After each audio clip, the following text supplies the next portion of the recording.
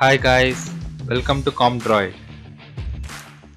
Today I'll show you how to install Citrus ROM on Redmi Note 3.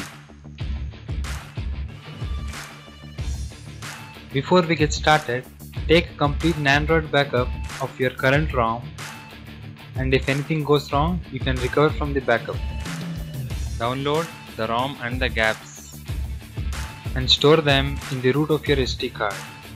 The link for the ROM and the gaps are provided in the description down below. And if you are done with this, let's get started.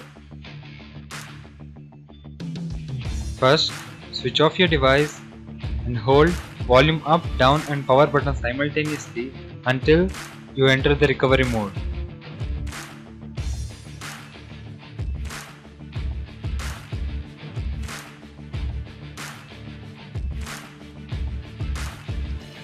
Once you are done, now select the option Wipe and then Advanced Wipe, and once you get this screen, you make sure that you tick only the options Dalvik Cache, System, Data, Cache and Cust, and swipe below to wipe the partitions. Once it is done, go back and select the option Install. Now select the ROM file and then click on Add More Zip option and select the gaps file also. And once you are done with the selection part, swipe below to install the files. So guys, it is going to take up to 15 to 20 minutes to install. Until then, sit back and relax.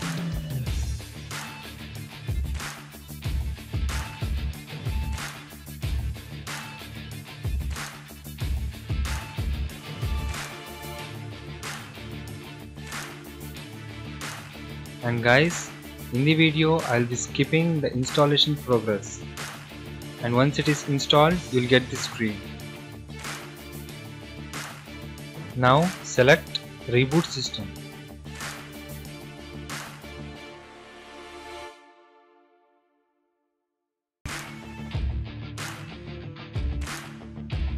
And you get a cool boot animation out here, and if you wish to change this boot animation, watch one of my videos on how to change the boot animation of your Android device.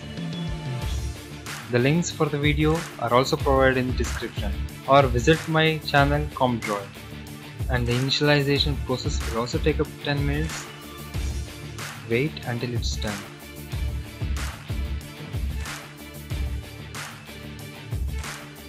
If everything goes fine, you'll get this screen. And now select the option of your choice, and you can even skip them and get back to them later.